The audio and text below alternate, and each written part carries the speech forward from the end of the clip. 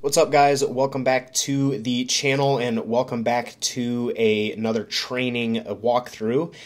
This is going to be my full body C session, which I just did a couple of days ago. This is one of my upper body dominant full body sessions.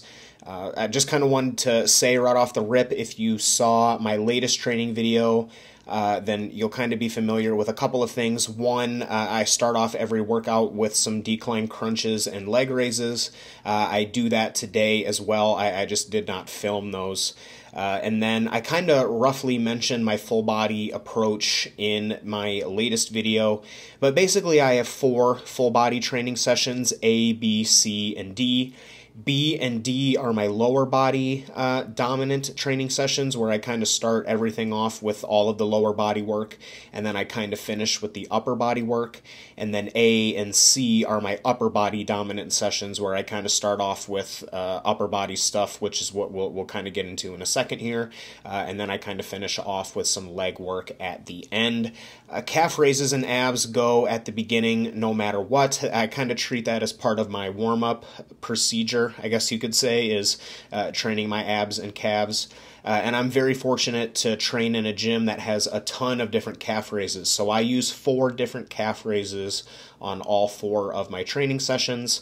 And on this particular one, I use the seated calf raise. Whenever I kind of post seated calf raises on social media, I'll kind of get a little bit of flack from people talking about how the seated calf raise is really not necessary. I don't agree with that, first and foremost. Obviously, as you can tell by the fact that I'm doing the seated calf raises, I think that they're very beneficial. I do think that it's pretty solidified by this point that they don't bias the gastroc as much, but they do bias the soleus more, and so I do think that it is quite worth your time to have a seated calf raise at some point in your training week if you have that available to you. So now with my other 3 training sessions, the other 3 calf raises that I use are all straight leg calf raises that kind of bias the gastroc a little bit more, but I do still find value and merit in including a soleus dominant calf raise movement. From here, I kind of like to get into my delt work, so I'll do 1 exercise for my rear delts and then 1 for my side.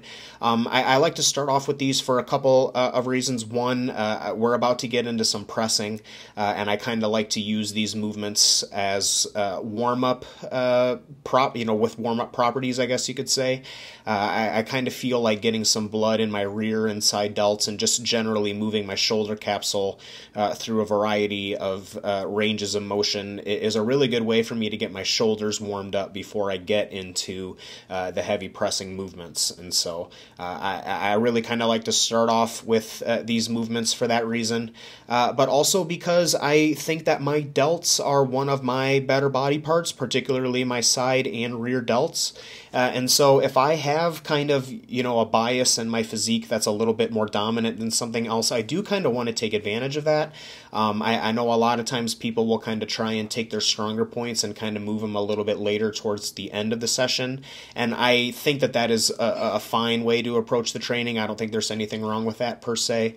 But really, I also think that it's advantageous that if you have a particular area of your body that you feel is more developed than everything else and you feel could help potentially separate you in a call-out, I think that prioritizing that is a good idea. So kind of twofold with doing my delt work at the beginning here.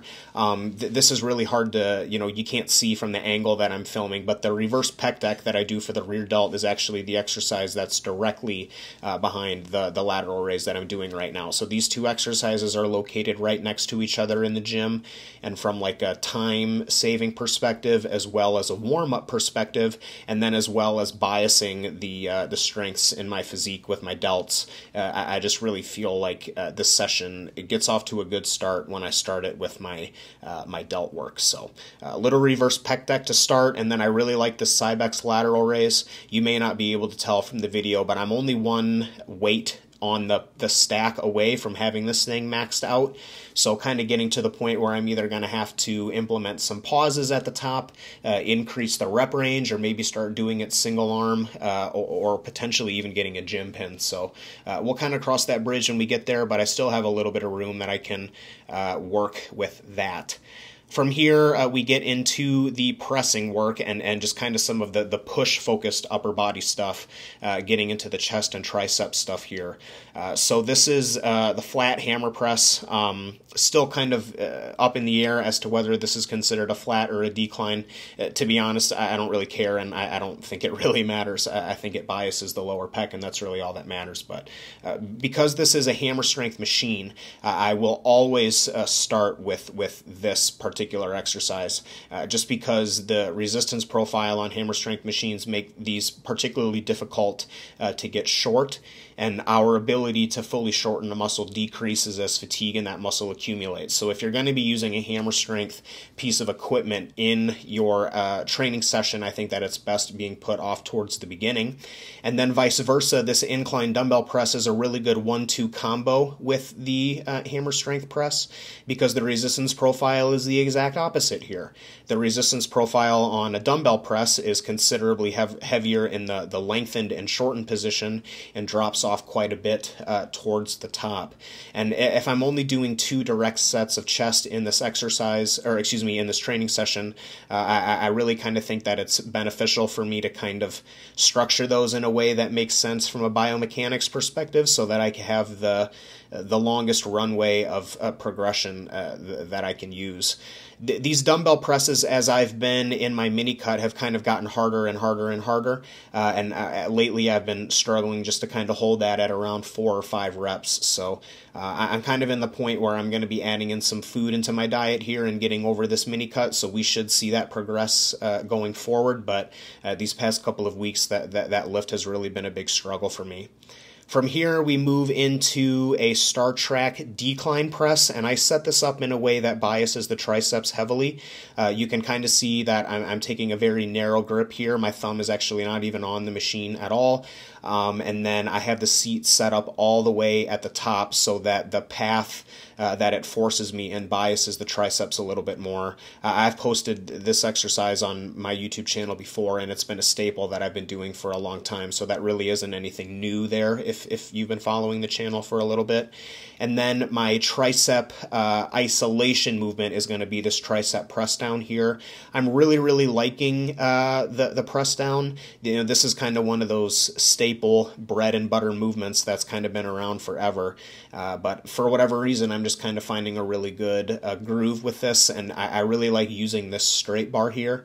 It really allows me to place my grip in a position where I can kind of minimize a lot of joint stress on my wrist and elbows and everything. The only thing that I'm really kind of struggling with, and you may notice as I kind of get towards the end of the set here, is because you kind of have to brace with your midsection on this exercise a lot. It kind of gets hard to stabilize as you get closer to failure. One of the things that I've actually kind of thought about doing is putting on a dip belt and having some weight hang from my waist. I actually saw Dorian Yates do that in Blood and Guts, where he would do his tricep pushdowns with a dip belt on and have some extra weight around his waist so that he could kind of counter that force. So maybe as I get stronger, I'll kind of play around with that a little bit. But aside from that, the lateral raise and then 2 sets of chest and 2 sets of triceps, that's all the push work. Starting to get into some of the pull work here. Obviously, we started the session off with the rear delt fly, so we have that rear delt stimulus here. But I also like to have one direct movement for my lats and one for my upper back. So my lat movement on this session is this bilateral cable pull down that you're seeing here. Again, another just staple movement, just a simple neutral grip bilateral pull down, but this particular handle really connects well with my lats, and it really allows me to get a really good grip width to really bias the lats there. I will also use this same attachment for a lat biased cable row on my full body D workout. So this handle gets used a lot for me, whether it's being used in a pull down or whether it's being used in a row. I just really like the shape of it and the way that it kind of puts me in a really advantageous position to recruit my lats. And obviously because it's bilateral, it's very efficient with the time. And then my upper back movement is the T-bar row here. Today's film was the first time. You may notice that I have like a rolled up yoga mat in my chest. This is the first time that I've done that on this particular clip that you're watching, and I think I'm going to stick with that going forward.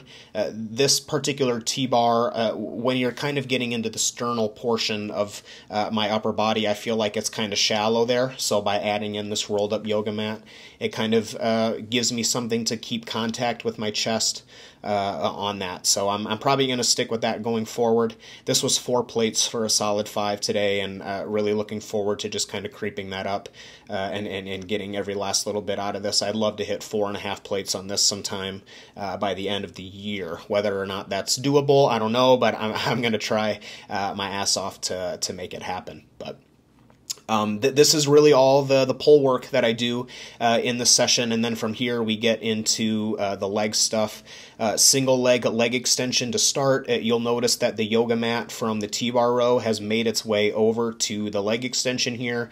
I'm just increasing the distance between my shin and the leg pad, the contact point on the leg extension, so that I can get more of a stretch in the rectus femoris here, and really just kind of put that muscle through more stretch, because we know that all muscles kind of benefit greatly from stretch-mediated hypertrophy. So just really kind of want to prioritize that by getting that little addition of the yoga mat in there, just to kind of increase the distance there. So I use this single leg extension 2 times during the week. The clips that you're watching right now, this is on my non-paused rep day, so you'll notice that I am using like a pause in the peak contraction, but I wouldn't say that it's very exaggerated. On my other workout, actually the workout that I posted right before this, full body B, if you compare the reps on that video, you'll notice that I'm holding the peak contraction much longer on the full body B day. So obviously the numbers are going to be slightly different if I'm using like a 3 count pause in the fully contracted position versus just like a traditional pause in there. So I kind of will toggle back and forth between paused and non-paused reps here, and then I'll do the same thing with the regular bilateral leg extension. So I'm obviously doing the leg extension 4 times in the week. 2 of those are bilateral, and then 1 of those is bilateral paused and then bilateral non-paused, and then the other 2 times are unilateral paused and unilateral non-paused. Lying leg curl, I have a lot of hamstring curls in this gym available to me as well. We have like 3 lying leg curls, 1 seated ham curl, and then a standing leg curl. I don't know what manufacturer makes this machine. This machine is very old and it doesn't have any brands written on it, but I really like this one. You'll notice that I have yoga mats in between my quads and the contact point on the leg curl here, and that's to allow constant tension in the stretch when I come into the bottom. Without those yoga mats there, when I get into the stretch, the weight plates smack into each other, and I want there to be constant tension in the hamstrings, especially as I get into this fully stretched position here. This was the first time that I hit this weight today, so I only hit this for 5, but I very much look forward to progressing that going forward. And then the final exercise of the day is this 45-degree leg press, and I'm doing this leg press twice in the week right now. On one of the days, I do a light rep range where I'm aiming to fail in the 8 to 12, and then today is the heavy day where I'm aiming to fail in the 5 to 8. So this was the final set of the day, and I do kind of like to move the quad compound movement as the last exercise of the session because I can go home when it's done. You know, this particular exercise, out of all the exercises that I do today, this is the one that causes the highest degree of fatigue per set, just because of all of the different muscles groups and everything that are involved in a squatting pattern like this. And so I've kind of found over the weeks and months of using the split that if I put this too early in the workout, it just kind of kicks my ass so hard that everything that I do after it suffers in terms of performance. So I just feel like it's best put towards the end of the session. So that's going to bring us to the end of today's workout. As always, if you guys have any questions or anything about the programming, please feel free to leave them in the comments. Thanks again for watching, guys. Stay tuned for the next video. And as always, take care of yourselves.